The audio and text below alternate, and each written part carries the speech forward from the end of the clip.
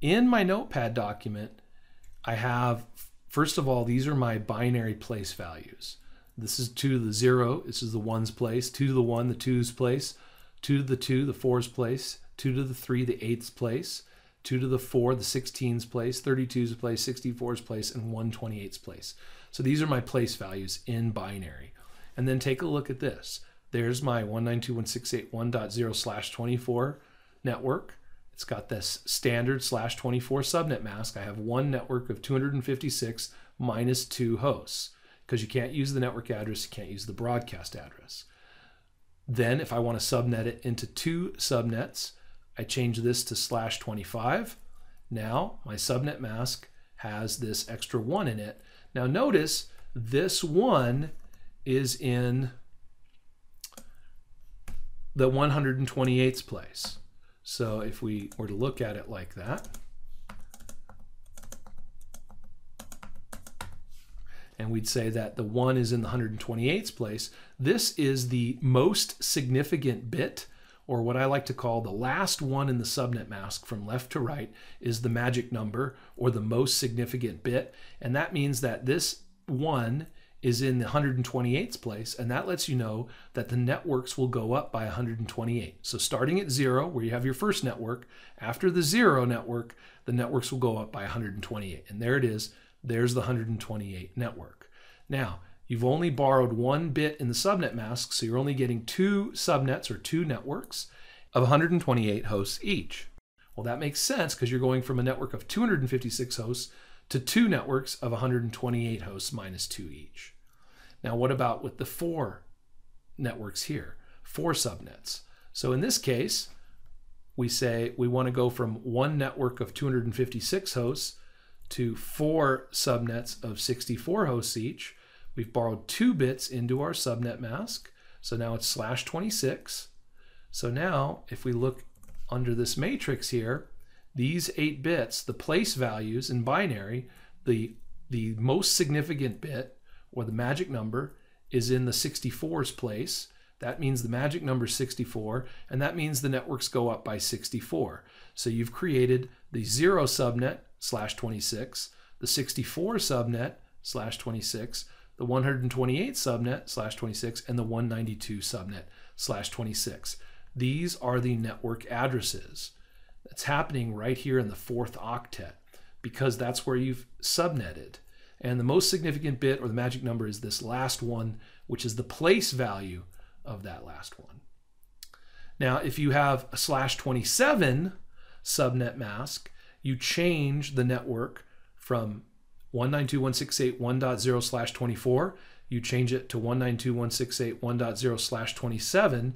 You've basically said, now I have a network where I've got 3 more subnet bits here, and now I only have 5 host bits. But take a look at this. If I have 3 subnet bits here, all these 1s, and now 1, 1, 1, 1, in this last octet, I'll put it into my place value system here. This last one is in the 32's place. So this is magic number 32, or most significant bit 32. So the networks are going to go up by 32. So we start off with the 0 network /27, then 32 /27, 64 /27, 96, 128, 160, 192, and 224. 8 networks of 32 hosts each. We have 3 subnet bits, and 2 to the 3rd power is 8. We end up with 8 subnets, or 8 networks. And if we move on, same thing here. Now we have /28. So our 192.168.1.0 network is no longer the same, because it now has a /28 subnet mask. We only have 4 zeros here for hosts, which means 2 to the 4th power of hosts, which means 16 minus 2 hosts, because you can't have the network, can't have the broadcast address. So you have 14 usable hosts.